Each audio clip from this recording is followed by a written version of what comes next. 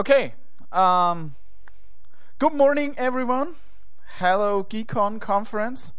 I hope you had a great party yesterday in the evening, and I hope you're not too hungover from yesterday, from the parties. But no worries, I won't bother you with hardcore, low-level technical stuff today. Today, in this session, we will mostly talk about some software architecture kind of things, and the title is Reducing Chattiness, Communication Strategies for Microservices. And as a starter, I would like to ask you a question. Now, what do you think? Which of those structures looks better and cleaner to you from the outside? Who's for the one on the left-hand side, for this one? Yeah, quite a few folks. Who prefers the one on the right-hand side? Yeah, also cleaner? Okay.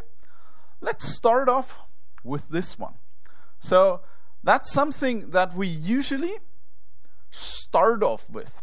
So a lot of us start from monolithic applications. Now another question, who is dealing with monoliths or monolithic applications right now and wants to go for microservices in the future? Yeah, quite a few. Who are doing greenfield microservice projects? Yeah, well, here and there, a couple. The thing is, when this is a sentence that I hear quite often, microservices or monoliths suck, let's start with microservices, and there's this REST kind of thing. So that's something that I see quite often happening in applications like that. And what I often see is like this REST and microservice kind of thing is very popular, and it's for many organizations that I usually work with sort of something like a default choice here. And the thing is, the monolith from the outside doesn't look quite ugly if you look at it from the outside. But of course, if we tear down that wall over there on that side, we will probably see quite a mess in many organizations. I don't want to say that every monolith is crap, but what I often see is that monoliths tend to grow historically. That's what we say in Germany very often. Sometimes also hysterically to a certain degree. When you go to microservices, a lot of that complexity is implicitly hidden behind the monolith. When we go to microservices, we expose a lot of that complexity, a lot of those dependencies between certain modules, certain business components and stuff like that. We make them explicitly visible to the outside world. And the challenges for this kind of communication grows exponentially, because suddenly you remember from the starter slide that each of those arrows could obviously be a remote call over a network. And so this is something we should take care of. So this is one of my favorite tweets on Twitter by my dear friend Jochen. He once wrote, a good developer is like a werewolf, afraid of silver bullets. There is no silver bullet out there. None. So you could be in a situation where a RESTful communication would be perfect for you. You could be in a situation where event-driven microservices architecture could be a suitable solution. But you could also be in a situation where microservices wouldn't be the right solution for your thing. So that I would say well-done monolith would be way better for you. So please, I can't stress that one enough. Basically, distributed systems are tough, and distributed systems are hard. If you don't need a distributed system, you are in a very comfortable position, and I congratulate you. You basically actually don't want a distributed system just for the sake of a distributed system. And When we talk about integration, a lot of us, especially us software developers, software architects, we love technologies. Yeah, we like to get our hands dirty on the fancy, shiny, new stuff all the time. And we want to play with technologies, but I'm really sorry. Integration is not just technical. One aspect you need to take care of are teams. How teams communicate with each other, how they influence each other. So basically, eventually, do you have a team that is taking an influence on the interface design or the model design of another team because they, hey, can we have 4 more fields on that model you sent to us over the interface? The next aspect is coupling. What we want to do, or one of the major drivers for microservices, for adopting microservices, is we want to achieve loose coupling between those things. Now, if we ramp up a microservice architecture that is tightly coupled, we will sooner or later have a distributed monolith. We don't want that, I think. The next thing are quality criteria. This may come as a little bit of a surprise to you. What do you really need in terms of scalability, consistency, and so on? Your business folks will always tell you everything needs to be consistent right away. ACID transactions. They love ACID transactions, like big transaction boundaries and stuff like that. Question that. And finally, we arrive in our home turf, the technologies. But let's first off start and look at the team factor here. A very nice helper here is the complete area of domain-driven design. I won't do a domain-driven design talk now. We could talk about that alone for 3 days. Easy going. We could do a 3-day domain-driven design conference with 4 tracks. I want to tease you a couple of things, especially in terms of the team communication and the decoupling part. Decoupling can be done on one side on a technical level, but you should also take a very close look how you decouple on a business model level. Because if you don't decouple your business model, it doesn't matter what kind of technology you adopt later on. You can use the fancy new toys and the fancy stuff as much as you want. When your business model is tightly coupled to each other, you're screwed. So one thing that helps you really well with that is the idea of a bounded context. And many folks from the microservices community can be quoted with a sentence, cut your microservices along business capabilities, aka bounded contexts. And one of the most important things, the bounded context, is the boundary around the meaning of a given business model. Let me give you a quick example on that. Let's take a look at you in the front row at GeeCON. So obviously you came there. There's no similarity. The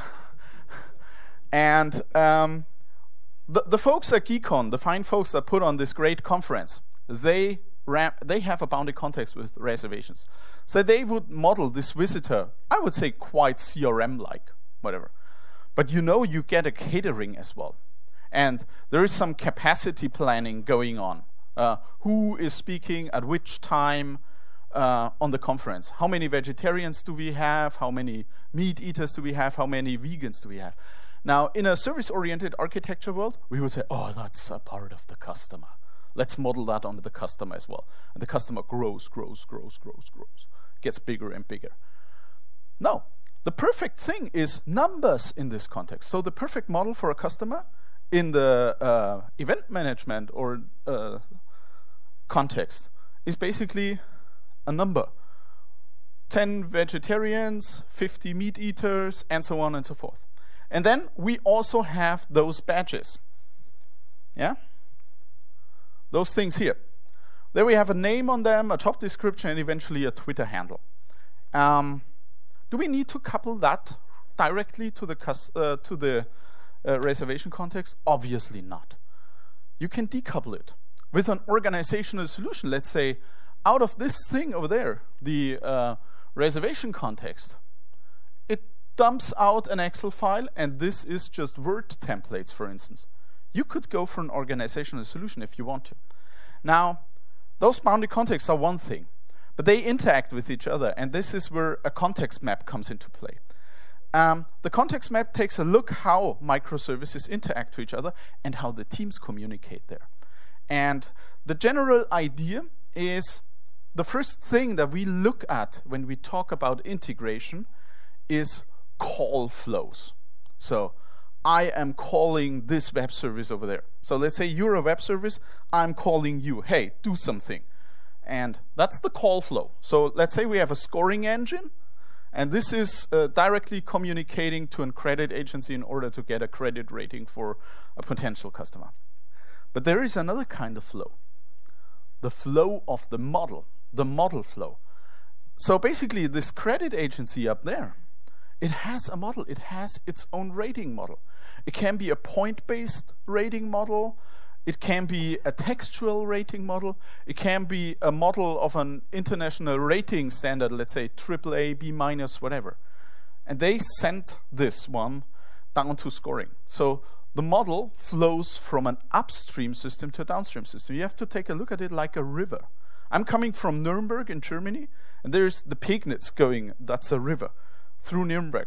Our neighbor city, Fürth, is downstream of the Pegnitz. So the Pegnitz flows from Nuremberg to Fürth.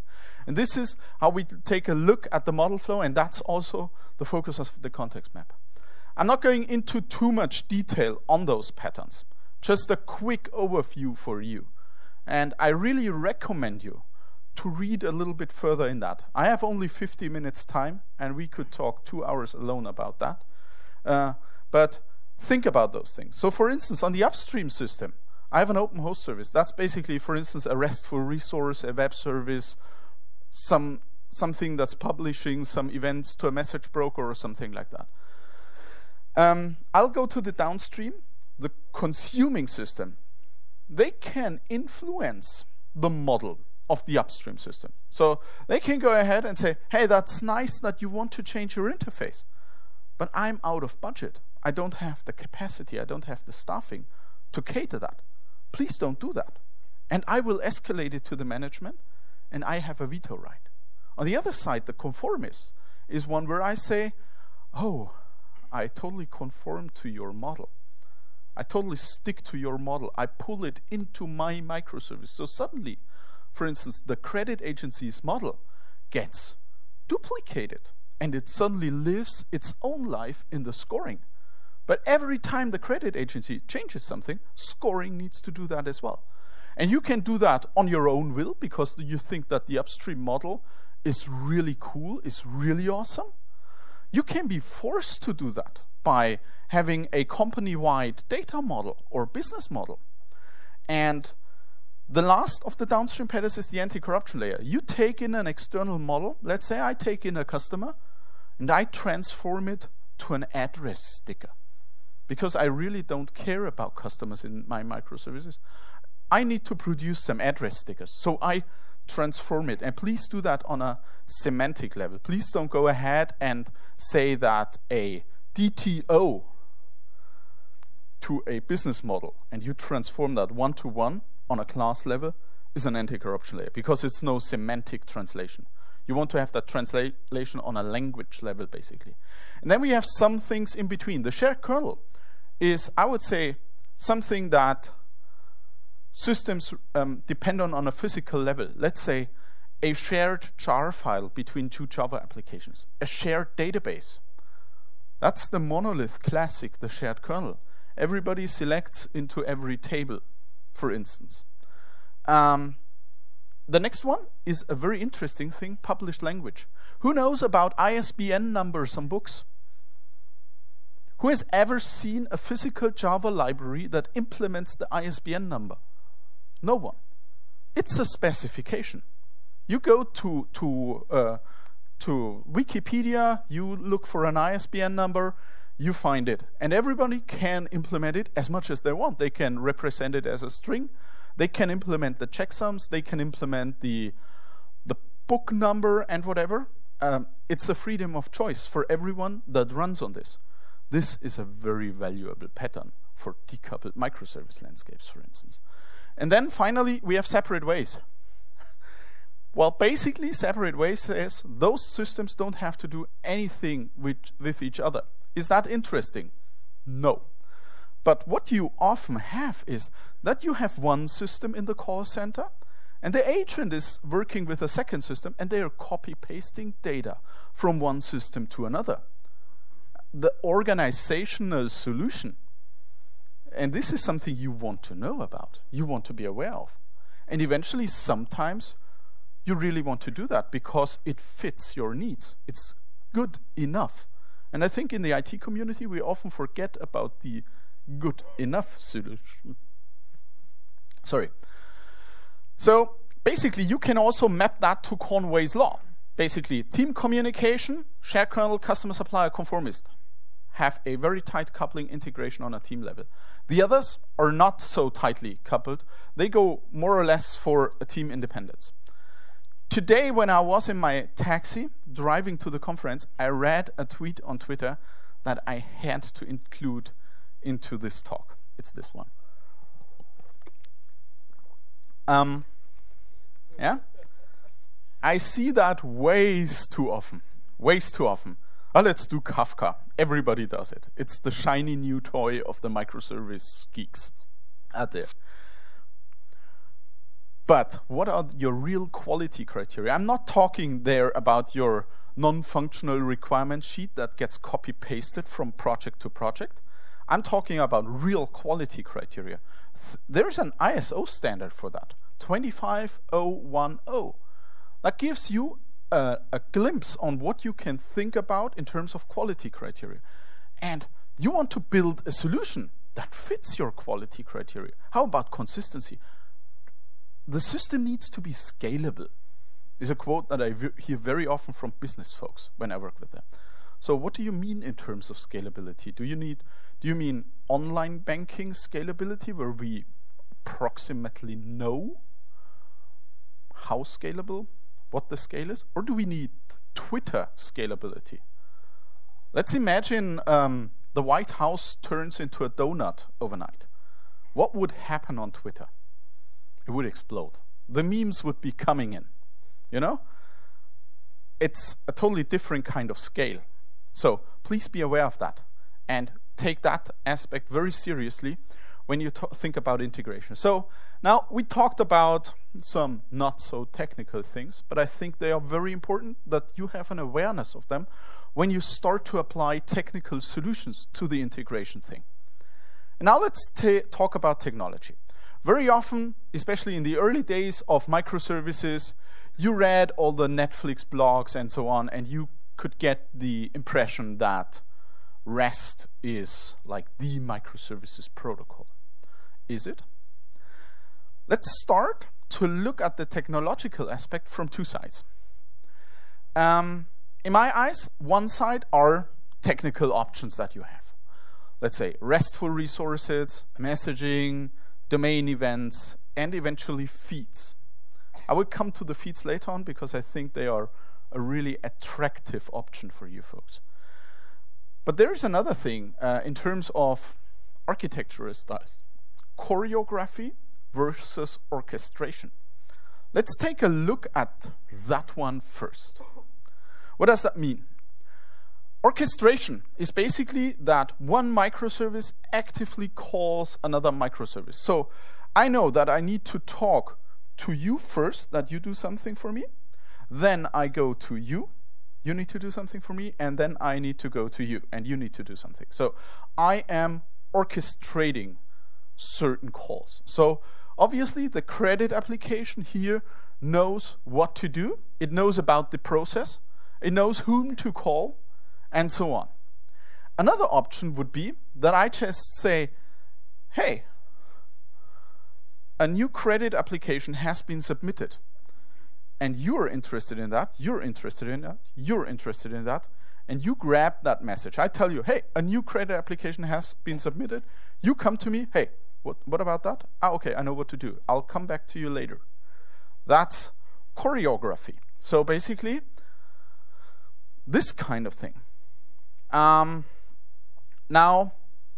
I think it's very important to be aware of that.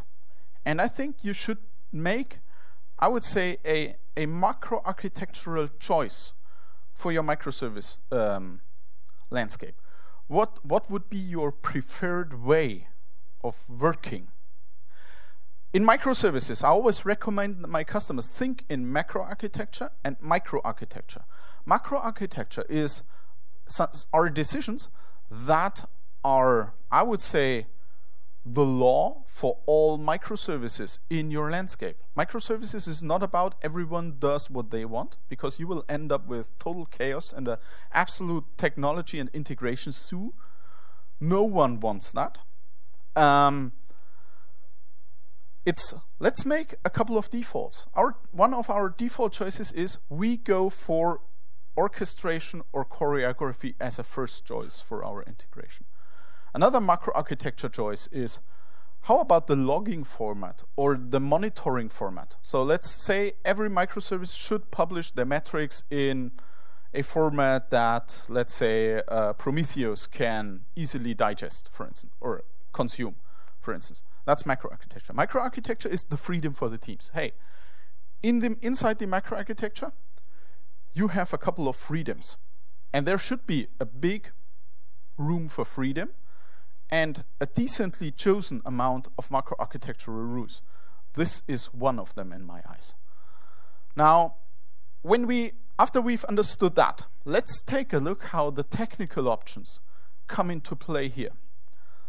Let's start off with our RESTful resources first. Basically, I think REST is widely and very widely well understood nowadays. I would say most teams know it, most teams implement it, but not so many teams implement it really well, especially when we come down to stuff like hypermedia, different multiple representations, and so on and so forth. So basically, RESTful communication is synchronous by default. So I am calling a REST resource, and I'm usually waiting for it to answer.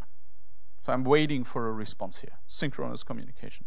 Now, I would say implementing a call to a RESTful resource is nowadays super easy.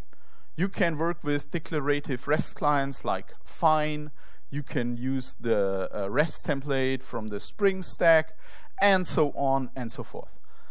But implementing a robust one that works in a microservice environment is a totally different kind of thing, because you need to be aware of some pitfalls in distributed systems, because usually your customers are waiting for you to perform the request. So there's somebody eagerly waiting for their scoring result after a credit application. Now, the things that you should, I would say, take into account when you think about that are, first of all, service discovery. In a microservice environment, servers come and go.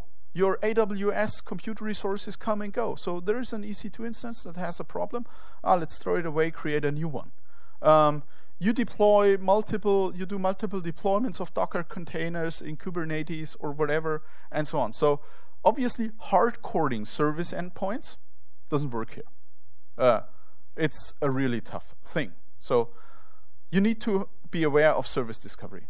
The next challenge is resilience. How do you handle errors, latencies, downtimes, fallback solutions, and so on? You want to have a graceful degradation of service in such an environment. You don't want one microservice dragging down your whole application landscape here. And finally, you want to perform some kind of load balancing. Now, let's first start off with the service discovery thing. In my eyes, you have three options for service discovery. The first thing is you want to look up a service by name. You don't want to say, that service is under the IP address, whatever. You say, hey, I want to talk to the scoring service. That's the one I want to talk to. I don't care where it is. Just give me the scoring service here. And one thing that you can do, you can work with dedicated service registries. There are many products out there. I would say the most popular ones out there are currently Eureka or console, but please be aware, this is a piece of your central infrastructure. If your service registry goes down for a longer amount of time, you're in trouble globally. You don't want that one to go down, so you should set it up in a redundant way, and you want to have a dedicated caching on the service references on the client side, and so on and so forth. It needs to be maintained. It's another piece of infrastructure that you have to handle. The next way to do that is platform-based. So if you're working with a PaaS cloud platform, let's say on-premise or on the public cloud offerings, most of those platforms offer you, I would say, some sort of a lightweight service discovery. So for instance, in Cloud Foundry, you have routes to an application, and behind a route can be X instances of a given microservice.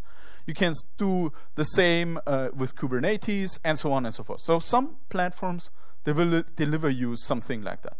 Or you can go the old school way with DNS. So service discovery with DNS lookups, you need to maintain the DNS stuff, and so on. That's one thing. That's the service reference. What you also want to do in a microservice environment for ultimate decoupling, you want to leverage hypermedia. So there is an idea, hypermedia as the engine of application state. Oh, I remembered it. I always keep on forgetting that. It's for interface discovery. So you just go to a service and tell us, hey, what can I do with you? And it tells it. So there are a couple of, I would say, substandards around HATOs, like HAL or Siren or whatever. Decide on one on a global level. You don't want one microservice to work with Siren and the other one to work with HAL representations on that. Please decide on a standard. The next thing is resilience. In terms of resilience, let's start with a potential problem. So that's, I would say, a usual thing that many Java applications, especially in a monolithic world, took their approach on integration. So I start sending requests to an email service, but this email service starts getting performance problems. It gets slower and slower and slower. And there is one global thread pool in your application server or in your runtime, and it keeps filling up. So suddenly the thread pool is full, and we can't do any other requests to other resources anymore. And so up there, on the upper side, requests start piling up, piling up, piling up, piling up, piling up, piling up, and the system is dead. We don't want that. The solution for that are a couple of patterns in the resilience world. We could do a whole conference day just on resilience, just a quick teaser for you folks here. The first pattern are bulkheads, so that you create a dedicated thread pool for each endpoint, for each service you're consuming. That's called a bulkhead. So when the, let's say the email service thread pool is full, we can still talk to the roles service here. When this thread pool is full, we can still talk to the email service, and we never risk our application to go down just because of one service, because we isolate those things. This is taken from the shipbuilding industry. Basically, when you take a look at a big ship at the sea, you have bulkheads underneath. When one of them runs full of water, when it's leaking water into it, the ship doesn't go down. It just fills up one chamber, and the other chambers, they are still not flooded, so the ship doesn't sink immediately. The next thing that you can introduce are circuit breakers. Circuit breakers are from electrical engineering. So currently, the circuits in this room are open. As we see, we have energy. You can hear me even in the back of the room. There is light, the projector is working, everything's good. If suddenly some machine starts to screw up the electricity, the circuit closes. No, it's the other way around. The circuit opens. It's the other way around. Sorry, I screwed it up. Currently, the circuit is closed. If a machine screws it up, it's open. Sorry for that. Now, we can do the same thing. What about the email service having a high latency or just throwing errors? we don't send any more requests to it. And in the resilience area, there is even another status, half open. What would usually happen in an application landscape that doesn't have this? A service goes down because of errors, and suddenly it comes back again. And you have a full thread pool waiting just for it to come back again. It's like a knockout punch for the system. Boom. It stands up, and it gets the next step, boom, and goes down again. You don't want that to happen. So eventually you want to go to the system like, dung, dung, dung. Are you good? Are you good? Are you good? Ah, okay, now we ramp up the full load. That's circuit breakers. There are libraries for that. Hystrix is a very popular one, and they implement those patterns for you. Now, the last thing I want to talk about is load balancing. Load balancing is, there we have a couple of possibilities. One possibility is client-side load balancing, so that our microservice clients can load balance the requests according to their own needs across different servers. But for that, they need to know about the servers they're working with. A popular example for that is, for instance, Ribbon from the Netflix stack. The next one is platform-based load balancing. So if you take a look at Cloud Foundry, you can have 10 instances of an application behind one root. And Cloud Foundry, for instance, does the load balancing for you. So does Kubernetes, for instance. So you can have it in your PaaS platform implemented. So you don't need to do any more client load balancing. But the downside is you stick to one load balancing standard here. Other clients, they can have their own load balancing rules in the other way. Or we could work with dedicated load balancers as infrastructure components. These can be dedicated hardware components, software components, or something. That's a dedicated centralized infrastructure. But this is often not maintained by your dev team. This is classical ops stuff. So even if you do DevOps, which is obviously a good idea for microservices, you will have to talk to the ops folks for this stuff. I've never seen a dev team maintaining a hardware load balancer, to be honest. Now, when we combine that with the service discovery things, I think a good fit is, in terms of client-side load balancing, are the service registries. Platform-based, you can combine that with either the service registry approach or the platform-based approach. I would actually likely prefer the platform-to-platform match here. And on the infrastructure, it's in the infrastructure. So to be honest, my preferred way of implementing that for microservices would be this way, this area over there. That's the one I want to be in, actually. Now, those are the challenges regarding RESTful communication. You can do it, but you need to be aware that you need to think about quite a few pitfalls. Please be aware of that. And another thing, REST is usually used for orchestrated microservices. The next option that we can use is messaging. Messaging is really old. It's nothing new, you know? Messaging has been around for decades already. And so you have some microservices, they send messages to topics and queues, the standard usual messaging stuff, and other microservices, they consume of the message broker. And usually they are decoupled by the message broker in the middle. So they don't know each other anymore, so you don't need to deal with service registry. I'll come back to that in a second. So all they need to know, there's the service broker as a centralized infrastructure.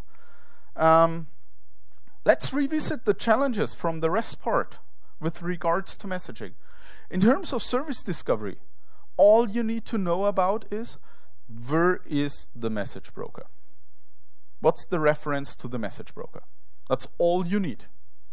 So you don't need to deal with a dedicated service discovery with every system you want to interact with. In terms of resilience, you obviously don't need to handle errors, I would say, right away when a request is made, because messaging is asynchronous by nature. So the usual thing that you need to manage in this case is latency. So in the case of errors, usually we see an increase in latency. Or as our users would say, oh, the system is quite slow today. That's the usual thing we see. What we usually or rarely see is that an error propagates directly to a client. And they get a message, oh, sorry, can't do that right now. This can only happen when you can't place messages on the message broker. When you have a problem there, the error would cascade right away. But otherwise, in terms of resilience, there's less to manage in this case. And in terms of load balancing, it's actually quite easy. You either scale up the message broker when it doesn't perform very well in terms of transporting the messages, or you scale the number of instances of message consumers here. So when I want messages to be worked off faster, the easiest way to deal with that is increase the number of consumers, of consuming instances. So that's that. There is a book on that, Enterprise Integration Patterns. And my personal opinion is when you deal with integration, either in a service-oriented architecture world or in a microservice world, do yourself a very, very good favor and read this book. It's basically the Bible on integration. And I mean, yes, it's called Enterprise Integration Patterns, so please don't be bothered about it being too enterprisey. It's written by Gregor Hope and Bobby Wolf. And there's also a website on that where you can get a quick glance at it, where many of those patterns are being explained. Now, obviously, messaging leads us to choreographed microservice. We publish a message, and some are subscribing to it and perform something on that. Now let's take a look at this one. You've seen this element on my slides quite a bit already. The credit application submitted event.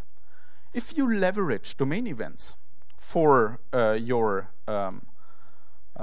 integration, you come up to event-driven microservices. I would say event-driven microservices are currently a very popular style of dealing with microservices. Basically, domain event is something really simple. It's something that domain experts care about. It's business events. And you can put them on a timeline, and you have a series of discrete events that you can work with. And they're really simple to understand. They're easy to grasp. You can even talk to your business folks, to your domain experts about domain events. Hey, what should we do after the credit application has been submitted? Yeah, this and that and that. Credit application submitted event. So that's quite a nice thing. You can put them on a timeline, and an event is always something that happened in the past. So a good number of events is a shipment delivered event, customer verified event, cart checked out event. Everyone in the room probably knows what happened there. They are semantically correct. They have a semantic. They talk to you. Other events would be create custom event. An event does nothing. And it also doesn't trigger anything like the will save item event. So basically, you want to be in the upper part of the slide with your event names. And events can also be triggered in different ways. So the easiest thing is a user action. I submit my credit application. But also time can be a factor. I send you an offer, and this offer has a grace period of 2 weeks. After the 2 weeks, there's a new event. Grace period expired event, for instance. Documents. You send me a contract with your signature back. You say, okay, I agree on the contract. So document can trigger an event. Also, other applications and other events can trigger events. Now, in terms of the payload, when we want to use them for integration and for communication, we can go ahead and put the full payload into our events.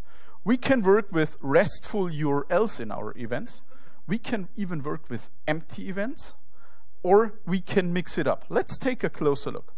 The full payload is like you put in really a lot of information into those events. For instance, here I've put in the whole custom into the event. Super easy for your consumers, but it also invites them to a tighter coupling. you literally expose a lot of your internals to your events here. The next thing is you put a REST resource to the event in there. You can combine events and messaging together with a RESTful communication if you want. What is very important, never ever, for instance, if you work with Spring Data REST, never ever, ever, ever put the Spring Data REST URL into the event. Why? An event is immutable. And the Spring Data REST endpoint changes over time. So this needs to point to an event.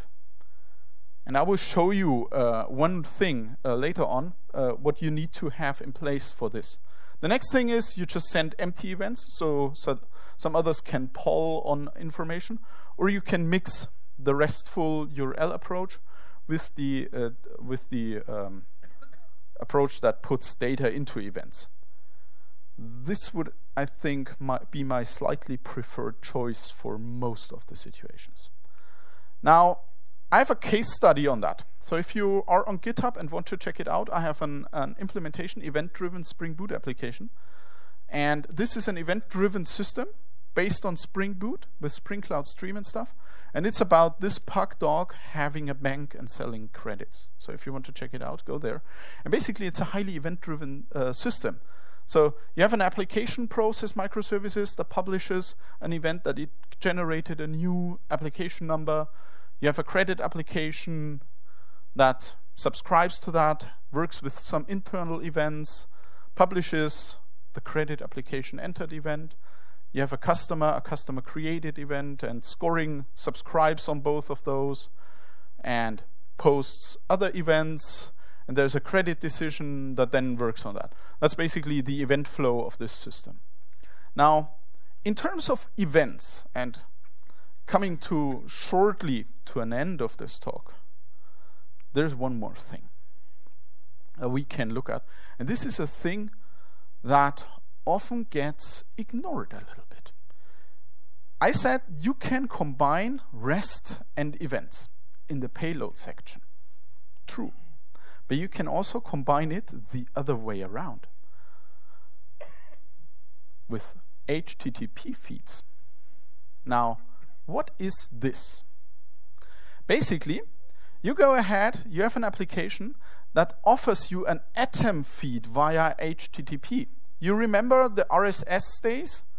RSS is known here? Yeah? Atom is a format for such feeds. And you can leverage that and publish events on an HTTP feed. And others can subscribe to your HTTP feed here. The nice thing about that is that you work event-driven. You can work asynchronously because this polling can happen at a predefined rate. So if you have a consistency requirement that a given list needs to be consistent after 30 seconds, and you poll on a feed every 15 seconds, you're on the safe side. That's basically eventual consistency. Basically, it's a planned kind of consistency that I implement there without you having to maintain a dedicated message broker. Because those rabbits and Kafkas, they are powerful, they are fancy, they are really cool. But ramping up and configuring one of those things in a production-ready manner is a tough task. So the characteristics is you can leverage everything from HTTP in your feeds, like e-tags, last modified headers, paginations, links, conditional requests. You can do everything. Hey, please give me the events from yesterday 1 a.m. to yesterday 6 p.m. You can do that. You can mitigate a lot of the events from the RESTful direct communication by leveraging feeds. You don't need additional infrastructure, and this is a really cool solution if you're stuck in a hybrid cloud scenario where you have an on-premise cloud and a public cloud, because the HTTP ports are usually easy to open on the firewalls. If you go for a proprietary, let's say, port number, and you want to have that opened on the firewall, you need to do a lot of paperwork usually. HTTP is mostly easy going. But in order to offer events, we have to persist them. And also, when we want to work with RESTful resources in our events on the messaging option, they need to be persistent. And this is where event sourcing comes into play. We take those events, store them in a database, and make them our major persistent model.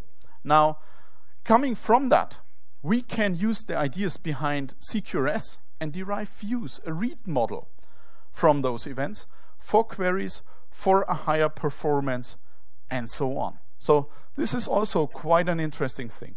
But one advice here, please never ever go ahead and build event sourcing applications or CQRS applications.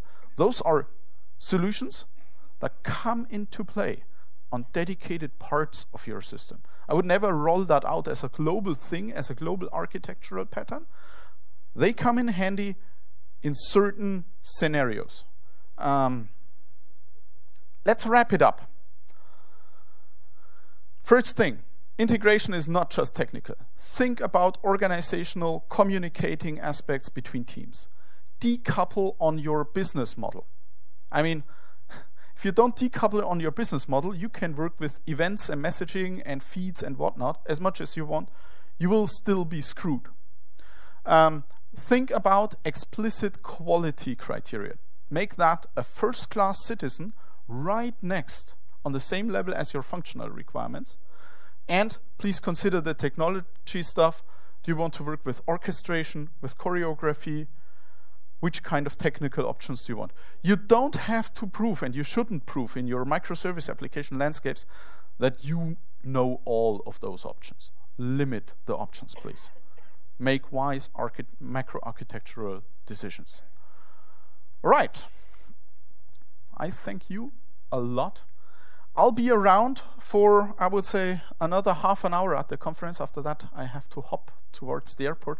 So if you have any further questions, you can come up to me at any time. You can follow me on Twitter. I will post a link to those slides, I would say, when I'm at the airport, and I assume the Wi-Fi is pretty decent. So I'll post that on my Twitter so you can check out the slides again. And I thank you very much for having me again, GeeCON. It was a blast. Thank you.